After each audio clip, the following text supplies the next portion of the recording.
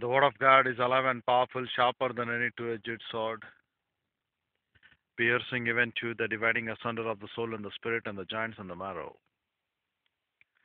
And it is a critic of thoughts and intents of the heart. All scripture is God breathed and is profitable for doctrine, for reproof, for correction, for instruction in righteousness, that the man of God might be mature, thoroughly furnished unto all good works. Study to show thyself approved unto God, a workman that needeth not to be ashamed, rightly dividing the word of truth, or accurately handling the word of truth. The mercies of our Lord being renewed upon us day by day, and one more day being kept alive for the purpose of God in glorifying Him to the maximum. Before we could start our discourse, it is mandatory, it is compulsory that we need to go back in the privacy of our priesthood to use rebound 1 John 1:9, confession of our sin.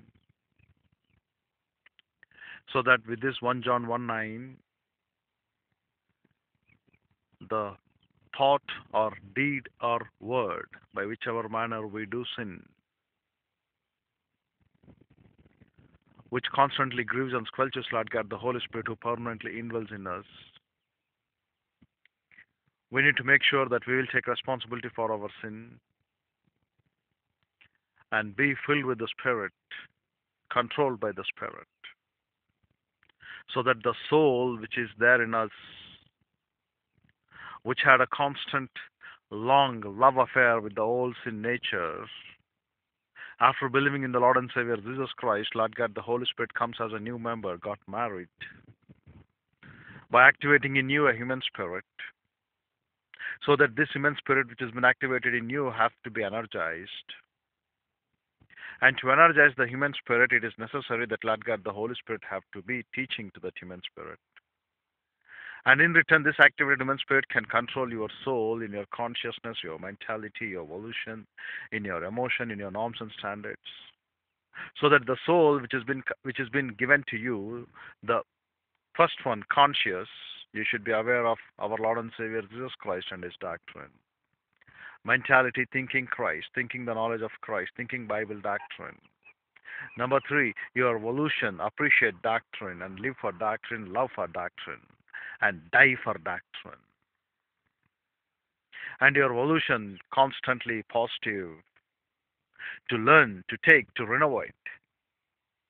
And our norms and standards being changed as we go along in this race. A day by day process of edification of the soul.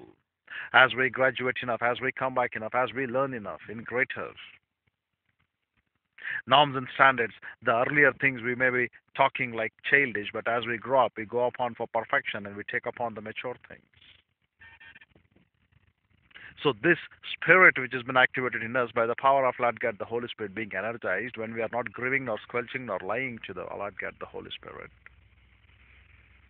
will definitely take the possession of your soul.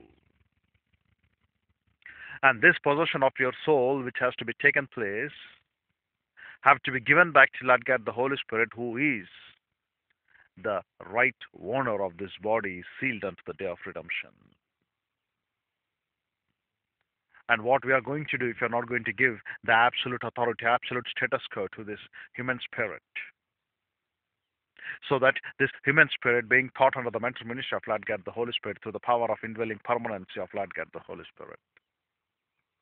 And this both can enrich and control your soul, direct your soul, and bring every thought into captivity for Christ. So that as the driving mechanism represents the steering wheel which will control the four-wheeler body, the body now which you have been possessing of the human one will be controlled by the four-wheeler mechanisms of the soul. It is the soul which is going to control and drive you out, so that your body will be made absolutely mature, thoroughly perfect unto all good works. Your body will be pointed out to the consideration of the reality. As such, every facet of your cell, though it has been indwelled by, though it has been there with the old sin nature, no longer having the sovereign power which has been lost, It takes out, it gives you to the performance, that which is pleasable in the sight of Jehovah. Now we no longer belong to our own flesh. Therefore, Apostle Paul said to us, it is not me who lives, but Christ who lives in me. It has been constantly mandated to put on the new man, to live in the new man, to walk in the new man, to yield unto the new man. If it were not so, Apostle Paul nor any of the apostles would have mentioned about the importance of the inner man, which has to be strengthened by might through the knowledge of Bible doctrine. And if this inner man is not been strengthened by might, by the knowledge of Bible doctrine, though Lord has provided for us the joints and the marrow, the ligaments, the tendons, to hold on one together, so that we can learn at least something by the synchronization of this physical body. We can learn the ministry of Lord God, the Holy Spirit, and the ministry of the pastor, teacher, the ministry of the church in edifying the body of Christ, perfecting of the saints, making them capable for the ministry. And living this, what are we doing? We are also following sometimes the trends pertaining to the scrap attitude of Satan, the great revolt which Satan had, which Satan took, which Satan made against the principles of Bible doctrine, gone in pride, thinking that I will also be like the Most High God. What did it ultimately attain? A permanency of the reality of eternal punishment. Then it doesn't get shamed. And now it knew its doom is sure. And now it knew that it is going to be permanently to the lake of fire. So Satan thinks, better for me to go this, to do this, to do that. And it wants to gather as many as people not to believe in Christ, thinking that why they have to have this opportunity to believe in Christ, why they have to be made positionally superior than me. The two strategies of Satan: number one, see that no one believes in the Lord and Savior Jesus Christ. Number two, if at all, by mistake, if they believe in the Lord and Savior Jesus Christ, see that they will never come to know the knowledge of truth. So that this truth, what we are able to communicate, what we are able to tell, which has been entrusted to our hands, have to be thoroughly guarded, have to be thoroughly represented. Church is not a place of truth. It is a ground and pillar of truth, where the people will come to learn knowledge, where the people will come to know their life, where the people will come to know their design, their plan, their purpose, so that what it has been they have been predestined, what it is they have been foreknown, and what is the confirmation to the image wherewith they have been called, and what is the maximum glorification of Christ which they can attain when they go through these three adult stages of this unique spiritual life, followed by spiritual self-esteem or spiritual autonomy, and then by spiritual maturity. Neither of the one they are interested to look upon this. Neither of the one they are interested to consider upon this. But what it is they are ultimately interested, where Satan drives them to gain the approbation of man. And that may vary as per the man demands. In their various denominational trends, which I call abominational trends, traditions of men, carrier of Satan, following the three arrogant skills: self-justification, self-arrogance, and self-absorption, self-deceptions. No matter whatever they may seem good, but ultimately it is not good in the sight of Jehovah, dear brethren. No matter whatever they may think it is great, it is not at all great in the sight of our Lord. Therefore, we need to make sure that we are walking a holy walk. Therefore, we need to make sure that we are witnessing by our life, not by our lips. Lips is also there, but witnessing by our life has a major impact. And how can we really witness our life when we are walking contrary towards Christ? No.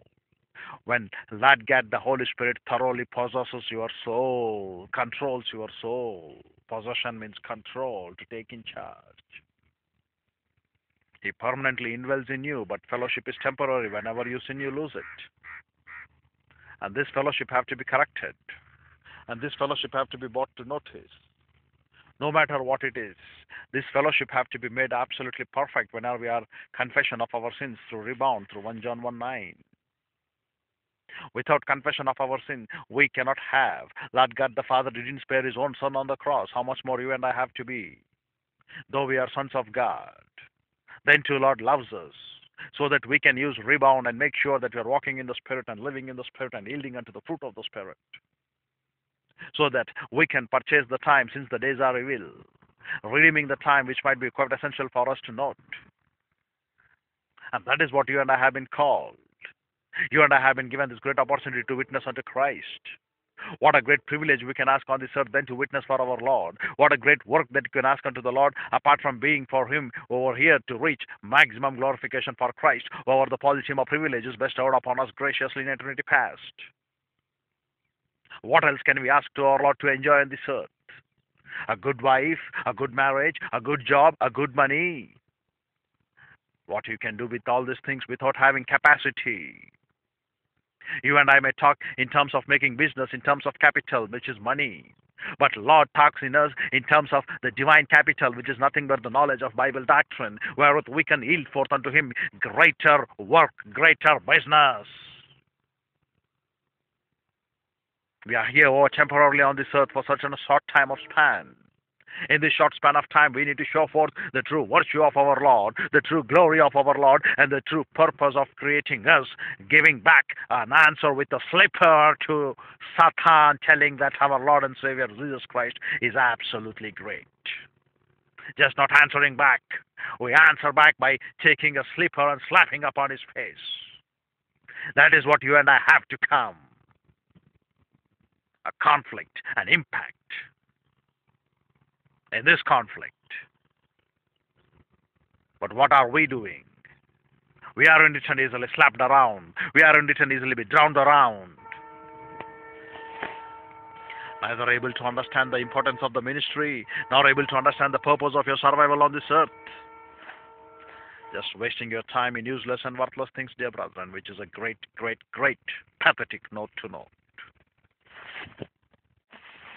Therefore, dear brethren, it is a must that we need to strive for the mastery by making our body eligible, thoroughly made perfect, because it is binding for us to make merry in the Lord as an unprofitable slave. The one who has been dead has been found alive. How happy you would be. It would be great joy for us when you use rebound and get back into your supernatural means of execution to this great, unique, super spiritual life. This unique spiritual life in the protocol plan of God. This unique spiritual trend which has not been given in the past but has been made known for us now, so that we can understand the polytime of privileges. We can be the alakaneketesis. We can be the mystery which Lord has hidden, kept for us in eternity past, and how great we are now in this church age. Though the 1500 years passed out by not giving the Bible in our hands by the Roman Catholic people, but in the Protestantism, when we got around, we got the Bible, the truth in our hands, erasing those apocryphal books which are not at all eligible, apocrypha books which are not at all eligible for us to look. And later on, what is happening? Till now, though they had a fight for reformation, they couldn't clearly define the mechanics of this unique spiritual life. And everyone now follows the same standards of the old sin nature followed in the Roman Catholicism paganic worships. But they are not able to define what is the reality of the mechanics of the Christian way of life. They are not able to come out to understand what is this pre-canon period and the post-canon period of the church age. What is this powerful spiritual gifts which are permanently given to us, and what is the completed canon of scripture in our hands, where with you and I have to take now the reality that the completed word of God has taken the place of the slack of the temporary spiritual gifts, and we need to concentrate upon doctrine as never before, and we need to grow up in doctrine as never demanded before, and we need to be the alekaneketesos, since being indwelt permanently by Lord God the Holy Spirit, Lord God the Father, and Lord God the Son, we need to execute a plan that could be really match the glory of Christ. Therefore, dear brethren, it is a must that we need to use rebound whenever we go in for our discourse. If it is not rebound, if it is not the confession of our sin, there is no way Lord God the Holy Spirit can control you. When Lord God the Holy Spirit doesn't control you, no matter how brilliant you are, how best you are, how perfect you are, how genius you are not even going to get a single ounce of doctrine from the Bible. There will be no shedding of light. Light has been absolutely nullified in your life. That will be the result. And therefore, you and I have to be very thoroughly maintaining to look and to understand, are we in the fellowship or not? Greater our failure not to be in the fellowship, greater will be our failure for the purpose why you have been kept alive on this earth. Therefore, dear brethren, use rebound in the privacy of your priesthood. Come back and learn to know the importance of these polythema privileges. We shall continue in the next day. Father, we're grateful for the privilege that was given to fellowship with you through the word. We pray that, Lord God, the Holy Spirit will enlighten us in these things and make it a source of blessing and talents out in Lord. For we ask it in Christ's name, Father. Amen.